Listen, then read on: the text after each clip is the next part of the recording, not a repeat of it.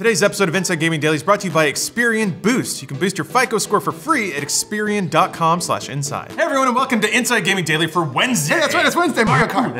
Mario Kart. The much anticipated mobile Mario Kart game is out on beta for some lucky Android users in the US. Are you one of those? No. Ooh, but how does the game translate to your phone? Thanks to some leaks, we've been getting some sneak peeks at how Mario Kart Tour looks and controls. Yeah, we've also got some info on its microtransactions. Yeah, boy. Ooh, it's got a lot of them, right, Brian? Oh yeah, the people are already complaining about rare characters being locked behind gacha-style mechanics, so there's a lot to talk about this episode. Oh, do they have Monty Mole? Is he a cannon racer? I don't know about that. Damn right he is. He's blind. It's not good. Yeah, so despite Nintendo's past promises to not overly monetize games, this one's looking extremely, literally, directly pay to win. That's like pay for the chance to win. Yeah. If you've ever played a Mario Kart game, the visuals in mobile version will look very familiar. Yeah, it's a cart running down the track. Wow. But the controls are quite different. It's similar to an auto runner. Your cart will go straight even if you do nothing, so it's just full gas all the time. If steering is your thing, you just drag your finger to the left or the right and that'll turn your cart. That's cool, and the farther away you drag, the harder you turn. There's also drifting, like in the regular games, which you can pull off by turning aggressively. Yeah, there are item blocks, shells, stars, mushrooms, every good old thing. Just a regular old Mario Kart, right? Right, Brian? Not so fast. Not so fast, because judging by the beta, it looks like Nintendo is going to monetize the hell out of this game. First up, they've got a premium currency in the form of green gems, which are definitely not canon. Those are used in a gacha system where you can roll for new drivers, karts, or gliders. What do you mean roll? What the f are you talking about? You know, you just roll. You put your gems in and a pipe spits out a new driver for you. I don't like that at all. Does it make the little pipey sound?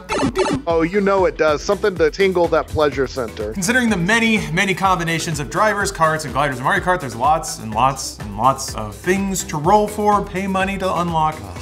You're gonna need a mountain of green gems to get that metal Luigi or whatever. There's already an in-game shop that's advertising Metal Mario for sale, although since this is a beta, can't buy gems yet. Oh, but don't worry, you'll be able Yeah. to. Do they have Iggy Koopa? Yes. Cool. So yeah, you're gonna have to wait a few more weeks to give Nintendo all your money, but start saving now because you're gonna need a lot of it if you want to win online against some 3-year-old who stole his mom's credit card. Brian, here's the problem. All drivers and karts are not created equal in Mario Kart Tour, correct? No, and they never have been. If you're a Mario Kart expert like myself, you know that they've got small, medium, and large drivers, and the karts and the bikes are all very different in terms of stats, but there are some major differences in the mobile game. It looks like different drivers and karts will have different bonuses, even depending on what course that you're on. It's gonna be course dependent too. Oh man, I don't no. like any of this. That means that if you want to be good at everything, you just have to unlock every driver so you have the corresponding driver to whatever bonus of the course you're racing on. Correct. It's very insidious, yeah. As Kotaku noted in the Calamari Desert level, Morton gets 3 item slots instead of 1, and his cart gives him mushroom boost to start the race, and every time he smashes an item block on that course, he gets 3 items instead of just 1. Morton overpowered, I'm saying it right now. So yeah, it sounds pretty directly like pay to win, but even worse, like pay for the chance to get something fundamentally better. Worse. And some of the drivers are rated rare, including Luigi. What? The one character we've never seen in any Mario game. What are you talking about, Mario's brother? Very rare Mario brother. That's a rare Luigi right there. And while some of their bonuses vary depending on the course, Kotaku noted that drivers like Metal Mario have better bonuses on average across most courses. Interestingly, Nintendo also showed you the odds of getting different items, which is now required by law in some countries. To get ultra rare drivers like Dry Bowser, King Boo, and Rosalina, your chances are 0.3367%. 0.3. Yeah, 1 out of every 300 capsules might be one of those characters. Cool. Same with carts like the Bruiser, Blue 7, and the Bumble 5. Those all suck. Flame Rider and Cyber Slick tires. That's all you need. God damn it, Brian. As for ultra rare gliders like the Swooper and the Cloud Glider, your odds are a tiny bit better. 0.501%. You basically already have it. As soon as you download and install that app, bang, here's your Cloud Glider. Are you joking me? So I have to buy, that's less than 1 out of 100. Yeah. Is this pay to win? What is this? This is pay to, I don't know, spend all your college money on this shit. It's insane. It's not even, like you said, it's not pay to win, it's pay for the chance to win, the very small chance to win. Insane. Yes. Well, I mean, it's not insane because it's been done before and it works. No, you're right. So yeah, on that note, it seems pretty clear that Mario Kart Tour is going for a mechanic like FIFA Ultimate Team, where there's some ultra rare characters, or karts, gliders, whatever, with the best stats that you'll have to pay a lot of money for the chance of unlocking. And then if you play against somebody who has all that stuff unlocked, you're just at a fundamental fundamental disadvantage and you're probably going to lose. And FIFA Ultimate Team has made billions of dollars for EA. Yes, and it people has. keep doing it. There's even more currency. The game also has gold coins you can earn through racing to buy things from an in-game store. Those aren't purchasable with real money, but you can use gems, which you can buy with real money, to play a special coin rush mode where you're showered with them. Just give them to me. All over my face. It's a golden shower. Yeah, it literally is a golden shower. So it's pretty clear here, the more real money you spend, the more chances you have to get currency along with better racers and karts. To be clear here, this is a beta and things could change, but you can see where things are going. I hope it changes. It's honestly not uncommon for monetization hooks and stuff like that to be decided right up until the end of launch. It's true, you're right. It is possible Nintendo's seeding this out there to see how people react to it, and they might course correct as it goes. But it's no surprise why Nintendo's doing this, because these mechanics make an ass load of money. Brian, do players love these things? No, they don't love them, Bruce, but they've historically shown a willingness to tolerate such mechanics in free-to-play mobile games as opposed to a $60 game. That's when you get a lot more pushback online, but mobile players have weak wills and no morals, so they pay out the ass for this kind of stuff. Brian feels very strongly about Mario Kart. Yeah, for its part, and to its credit, Nintendo has tried to resist all of this in the past. You may remember that its very first mobile game, Super Mario Run, even had a business model that was completely different. Pay $10 up front and you just get the whole game. Oh, okay. It's like a weird game. And you get to play the little part of it for free. It was neat. But Super Mario Run didn't make a lot of money. Not at all. In the last quarter, it accounted for just 3% of Nintendo's overall revenue, grossing $2.3 million. Overall mobile revenue. Oh, sorry. $2.3 million, which is not good at all. Meanwhile, Fire Emblem Heroes, which is full of the gotcha mobile goodness, made more than $46 million in the quarter. Yeah, so it's clear that microtransactions are where the money's at. There's a reason people do them, and it's not because they hate video games and they hate you. Turn a 4-year-old upside down and shake him out until all the coins fall out. But Nintendo has also said in recent months it is going to tone down microtransactions in its games, right, Brian? Yeah, the Wall Street Journal reported, this is just a couple months ago, that Nintendo sees the mobile games as ways to just promote its brand and characters, and they don't want to be criticized for being too greedy.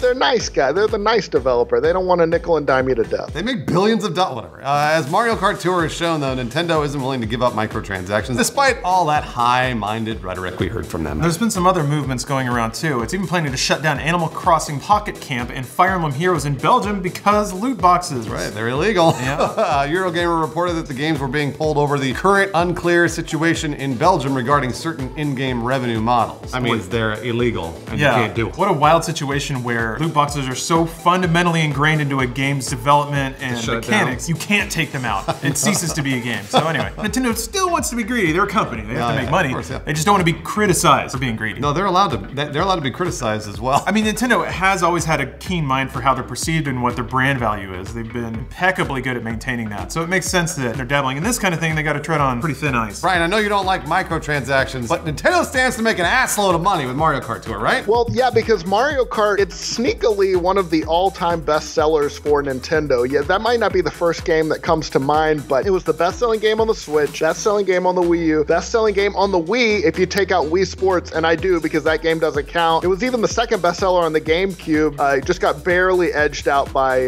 Melee. It's the same story for the 3DS. Mario Kart 7 for the 3DS sold more than 18 million copies, making it the top-selling game on that platform too, ahead of both Pokemon X and Y and Pokemon Sun and Moon. That's huge that it beat Pokemon. Yes, twice over. So yeah, you might not think of Mario Kart as being the best-selling Nintendo franchise, but it is. Yeah, it absolutely is. That's why Mario Kart Tour is kind of a huge deal. Investors are orgasmic. They cannot wait to make more money from Mario Kart Tour. That's the sound of him smacking a kid on the back so all of his lunch money falls out. Investors have estimated that Mario Kart Tour could earn as much as $1 billion.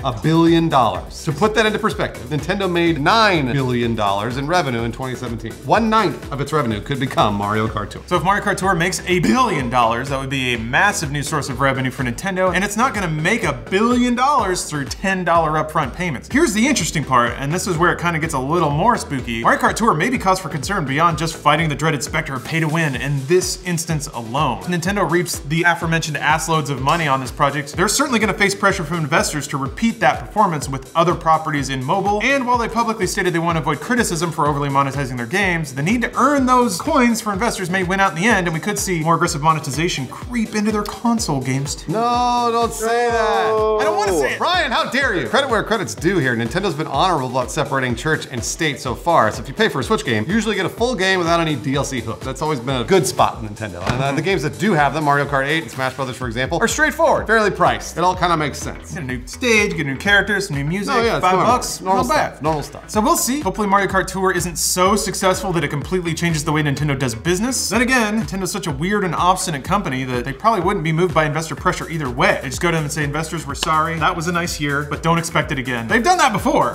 which is pretty great. What else is coming up for Nintendo besides this 1 billion microtransaction Mario Kart Tour? Oh, they've got another money-making bombshell waiting in the wings this year. Of course, Pokemon Sword and Shield. So this one's Pokemon meets Downton Abbey. So that's going to make a lot of money too. So this is kind of an interesting prospect. A good guy Nintendo releases a pay-to-win cash cow and a traditional Pokemon in the same year just so they can go to investors and say that both products are still viable revenue drivers. That makes sense. They're like the Severus Snape of gaming. It just looks like they're turning evil, but they're actually protecting you this whole time. What?